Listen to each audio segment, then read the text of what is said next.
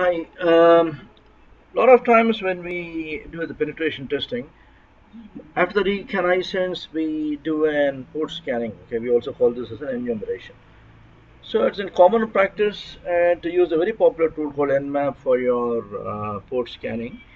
And the common mistake that penetration testers actually do is they don't specify the complete port range. Okay, they just specify the IP address and with the flags. Okay, it might be an aggressive scan or what you call as a script scan or even a sim scan. Okay, they don't specify the complete port range. Okay, by default, the nmap will scan the popular 1000 ports.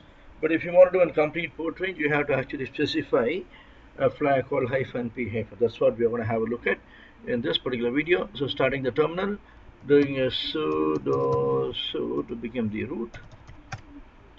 Yeah. So let me get the IP address of the metasploitable. So it's 10.205.83.75. So nmap where do I sim scan 10.205 8375 83 dot so let me reconfirm 10.205 8375. Yeah, I'm doing a sim scan. Let me specify the single verbosity. Okay, so I've got 21 22 23 25. Okay, these ports open until 81 80. Okay, now let me specify the flag p hyphen hyphen p hyphen.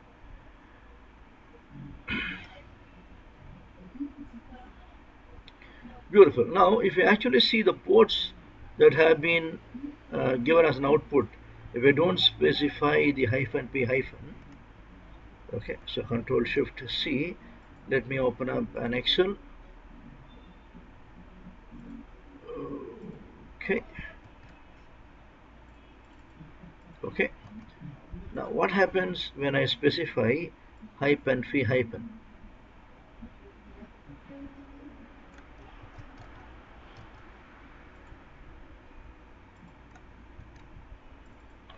So obviously, if you see, there's a difference in the output. Okay. So there are a lot of ports that have been added even before 8180. Okay, so I said 1000 popular ports. Okay, so it is going to list down few more ports for you.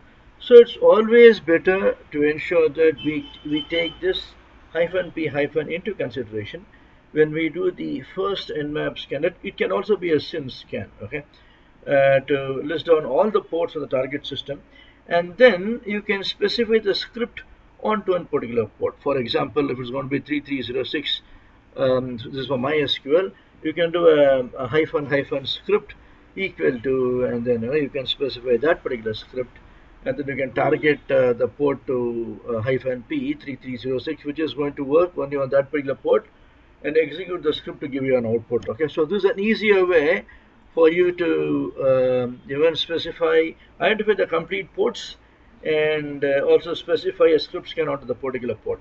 Obviously, if you have a lot of time, you can specify hyphen p hyphen, and then along with the hyphen sc, which is script scan, so it can go through all the open ports and execute the popular scripts and also give you an output. Okay, so thank you for watching this video and happy learning. So enjoy your day then. Cheers. Bye bye.